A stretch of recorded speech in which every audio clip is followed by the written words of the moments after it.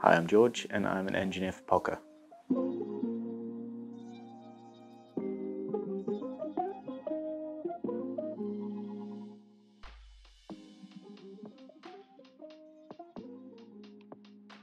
Accessing such an iconic and rare car can be pretty challenging, as they aren't just sitting around in your neighbour's garage. Sometimes you have to go to another country or travel for hours just to get a glimpse of one. One particularly difficult aspect was getting access to the engine out of the car.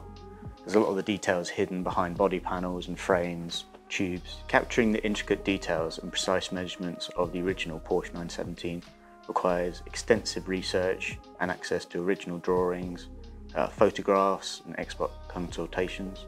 Other than this, understanding how the particular vehicle looked at this exact race took a lot of research, as not a lot of images were available. Ensuring accuracy is pretty challenging given that these cars are over 50 years old now, each one differing from the next, and over time they've deviated from their original specifications, changing from day to day and race to race, and often being repaired using parts from other vehicles, resulting in some chassis becoming amalgamation of others. Our approach to accuracy involves several key steps, starting with thorough research, access to vehicle drawings, high-resolution photographs, books, consultations with Porsche experts is essential. Secondly, 3D modelling. We used advanced CAD software and LiDAR scanning of several different Porsche 917s for precise measurements. We could then create and then refine 3D printed prototypes, incorporating feedback from our experts. Where we could, we would ensure moving parts such as doors, opening rear sections, steering and rolling wheels. The start of our journey begins with LiDAR scanning. This is technology that uses laser light to measure distances and create detailed three-dimensional maps of an environment. It works by emitting laser pulses and measuring the time it takes for them to bounce back after hitting an object. Calculating the time delay, LiDAR can determine the exact distance to each point on the object's surface. This process is repeated billions of times per second, allowing the creation of a precise 3D presentation of the scanned area. LiDAR is pretty commonly used in lots of different applications, and you even have similar technology used in autonomous cars.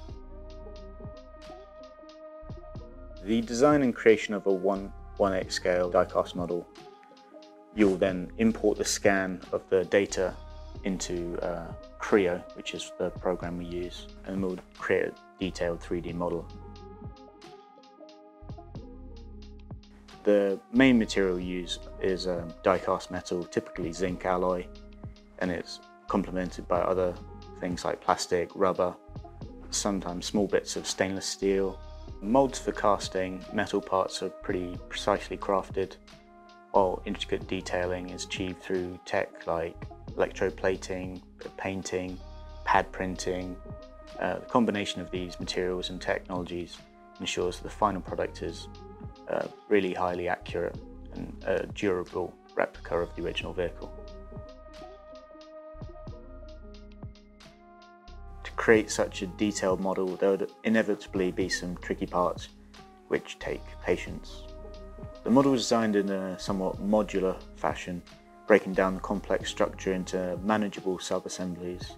This allows the enthusiast to tackle smaller, less daunting sections one at a time. We've also tried to have the vehicle come together in a similar way to the way the vehicle was built, which is why the engine's a bit of a squeeze to fit in. We also provide comprehensive step-by-step assembly instructions with clear diagrams so that even the complex parts are easy to follow. This helps the builders understand the sequence and orientation of parts. We try to use high-quality, precisely manufactured parts, largely in die-cast, which reduce the likelihood of fit issues and making the assembly smoother. Components are engineered to fit together pretty intuitively, minimalising the need for modifications or adjustments. Feedback is crucial for continuous improvement, and no model that's created is ever perfect, but compromise has to be made in terms of detail and decoration sometimes, because These models are built to a certain budget, otherwise costs can just spiral out of control. So I often get feedback that certain areas are slightly incorrect or don't fit together as a real vehicle would, and these are quite often done for practical reasons. And to incorporate feedback from customers and model builders into the design process for future models, we will analyse and evaluate all the different interactions we've had with people at different stages, and then we can meet the needs of the customers and hopefully meet their expectations too.